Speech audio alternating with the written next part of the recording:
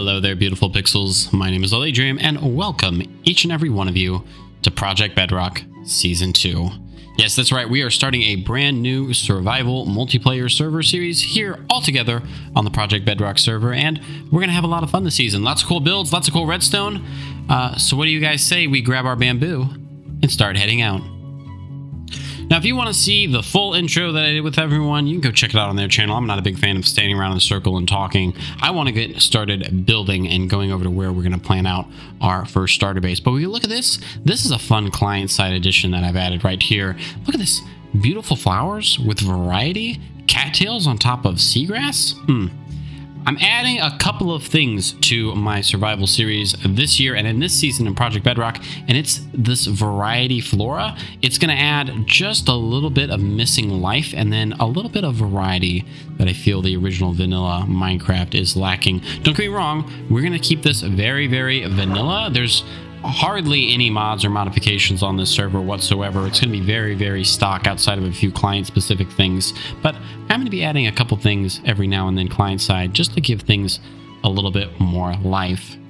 And the second thing that I've added, and I'm glad I saw some sheep spawn up here so I can show it off, is a whole bunch of custom animations that I've gathered from a variety of different packs. And we look at that, this is what vanilla needs. More life being added to the game. And look at that.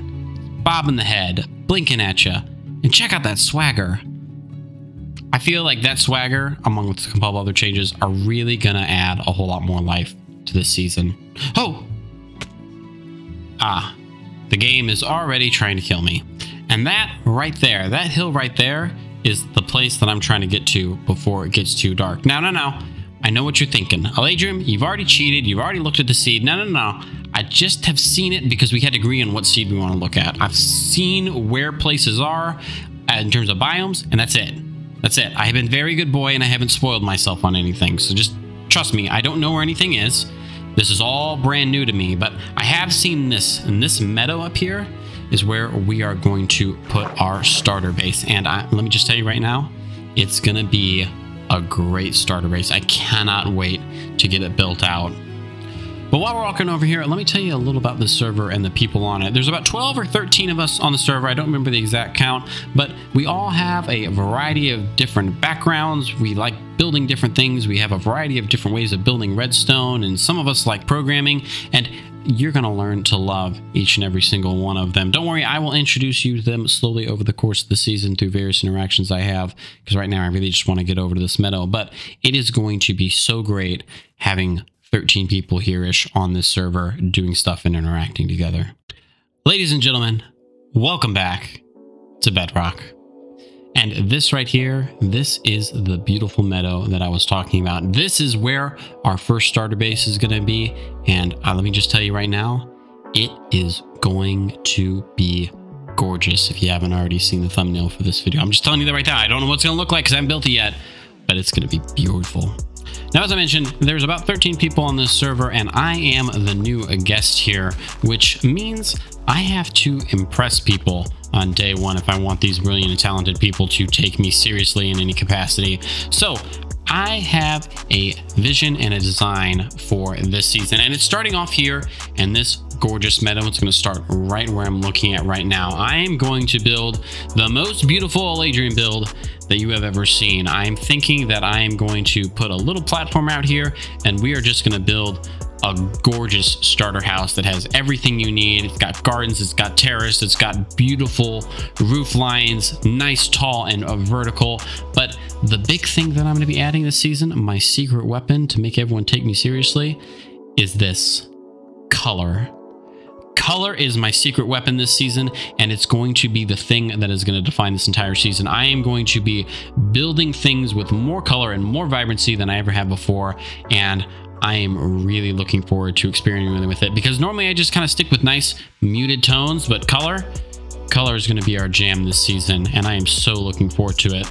Now, there's a couple people who are going to come up here. We're calling ourselves the Farlanders because we're building kind of way far out when we kind of looked at the seed map, but we're going to be starting here in this meadow. So I think a couple other people might join us later and cause a little bit of chaos, but for now we need to get started with gathering some resources, because right now all I've got is some stone tools. Now, the other big change that I'm going to be doing this season is I am going to be taking things a little bit slower. It would be so easy for me to go set up an iron farm right now. It would be so easy to go set up my ultimate moss farm and not want for resources. But I think one of the things that takes away a lot of the joy from Minecraft is when you just rush to the end. I think taking things slow prolongs the game for you a little bit and really kind of gets you into a state where you're comfortable with not having everything. So I'm going to be rocking iron tools for probably a little while. I'm not going to be worrying about diamonds. I'm not going to be worrying about enchantments. I'm not going to be worrying about silk touch or any of these other things. I am just going to be playing the game like I think most people do. I don't think most people play Minecraft like us content creators do, because us content creators, we have to like book it through the game so we get content. I'm going to play as if I weren't a content creator, and if that comes and bites me in my rear end, well, then so be it. But the big things we need right now are honestly coal, iron, and food. Food is going to be the big resource problem for us right now. I have built a sheep farm right before I went down here that I'm going to be using for the roof of my build, and they might also provide me with some much needed mutton, but they're going to be my main food source. I'm going to try to get into bread and try to get a couple other things going for me too, so that I'm not so hungry all the time. I do want to solve our food problem, but I don't know if we'll get to it in this episode. But I just came back and discovered that there's a little bit of problem with my sheep pen. First off, I've had Wolf come here and kill all my sheep because I didn't put a sheep pen around it. So Mainly Adequate's going to come by and help me with that because I don't really have a lot of wood right now. But I've also discovered that there's a creeper inside of my sheep pen, and we got to get him out before I lose my sheep again. If I lose my sheep again, my entire plan for working with color this season is just kind of going to go out the window. So I'm going to go ahead and pillar up here. You can see him right down there in the corner. I'm going to try to fish him out here. Nope, that's my sheep. Don't want to get you. I want to get you out. Yoink. Ho! There we go. And that right there, my friends, is how you get rid of a creeper inside of your sheep pen. It would help a lot, I think, to also put up a sheep fence. So we're going to go ahead and get on top of that real quick. So I've started a little bit of work on the base, and I've also repopulated all of our sheep. I've also collected a llama and a donkey at some point. I'm not sure how they've got in there. I also haven't built a fence yet. I'll get to that. I promise. But our sheep are in good numbers. We're going to use all of this wool for our roof, and that is what is really going to make things pop. But I'll tell you one thing, breeding sheep in a thing like this, it takes a little bit of work, especially when you don't have a lot of wheat. I found myself needing to go over to this small little wheat farm that I have right here, and basically, as long as I can, keeping my cam account loaded in here, getting our sheep fed. It takes a while for these to breed up really slowly, and this wheat, it is not the fastest thing to grow. So like I said, I did start work on this, and let me kind of show you what I have over here. This is going to be probably the thing that makes the build pop, is these terraces. And inside of each of these terraces, I'm going to have a small little farm that has wheat or flowers or something in it, just something that gives the sides of the build a different contrasting color. And I think that that's really going to make this build really kind of set apart from both previous builds I've made and anything else here on this meadow. But I do also need to get started kind of on the middle on here. So why don't we just skip to the end? Or I would show you the end had I not just logged on the server a day later and discovered that fire tick was on and half my roof had burned down. So let me go add in some defensive measures to make sure that that doesn't happen again, rebuild my roof, and then I'll show you what the finished product looks like.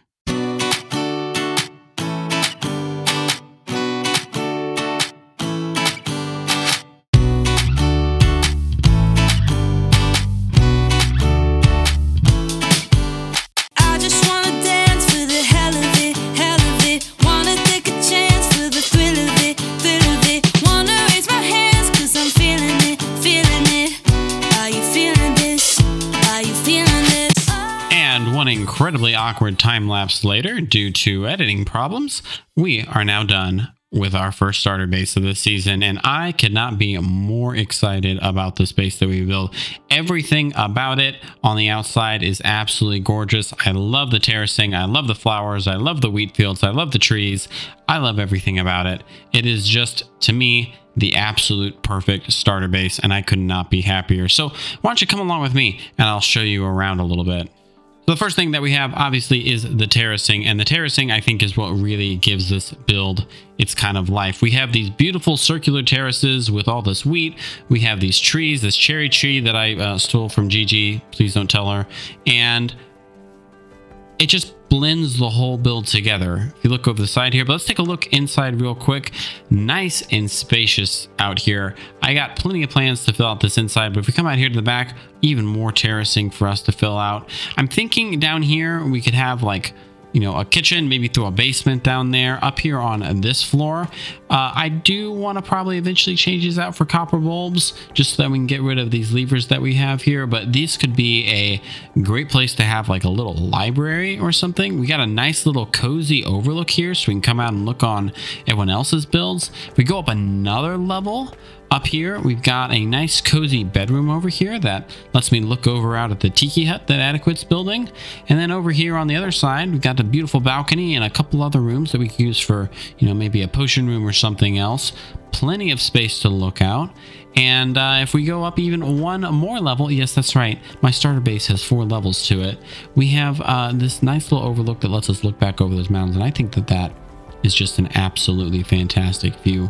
We also got a little secret room up there and some other kind of cozy stuff up on the ceiling that we can take advantage of. But this is the perfect starter base for Minecraft. And again, I think we can probably put a basement down there, maybe throw a couple of starter farms. I do want to come out here in the front and get some mud bricks and kind of clean up this terracing just a little bit more and give this grass a little more texture. But everything about this is perfect. And if you look over here, we have even more terraces over here. We got them so you can walk through it. If I need to harvest wheat, I can just come over here and do it. Plenty of berries that we got lying around. There's just everything that you need for a simple starter base. Simple for me is here. And it's all lit up with some stuff that I got from the nether. I am very, very happy and very, very pleased. But with that all said, I could not be more excited to start a new season here on the Project Bedrock server. I think that this is the perfect starter base and we are off to a fantastic start.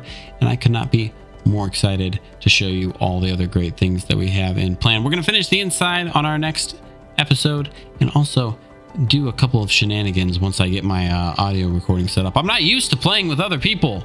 It's a whole new setup for me that I'm trying to get used to, but I love you all to death. You are all beautiful, wonderful pixels, and I look forward to seeing you in the next episode.